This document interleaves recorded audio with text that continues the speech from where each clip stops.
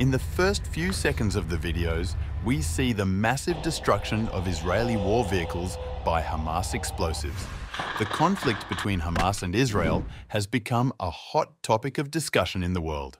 These are the common types of weapons that Hamas are using in the conflict. Today, we are going to talk about the most destructive and successfully utilized EFP, which is domestically produced by Hamas and called Shawaz. Explosively formed projectiles, or EFPs, are highly effective and lethal devices used in military applications. In this video, we will delve into the mechanics of how an EFP works. Let's break it down step by step. An EFP consists of three main components: the explosive charge, the liner, and the casing.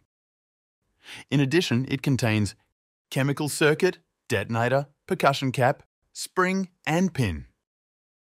Well, the device is activated by removing the pin. When you remove the pin, the attached spring gets released and hits the percussion cap at high speed. This causes ignition on the chemical circuit, which burns for a few seconds, and then the fire reaches the detonator. As the chemical circuit causes some delay to the explosion, this process is also known as chemical delay. When the explosive charge is detonated, it generates an intense shockwave that travels at supersonic speeds.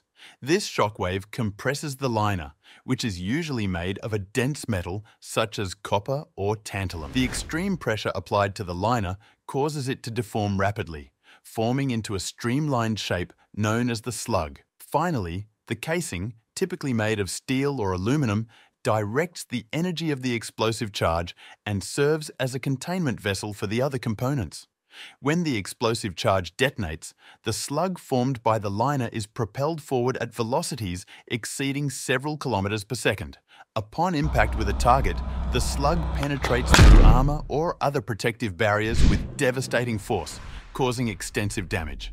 Whether used against armored vehicles or fortified structures, EFPs are highly effective weapons capable of neutralizing even the most heavily defended targets. The explosion is so massive and strong that it can destroy 38 centimeters of iron. And we can see the level of distraction this device causes.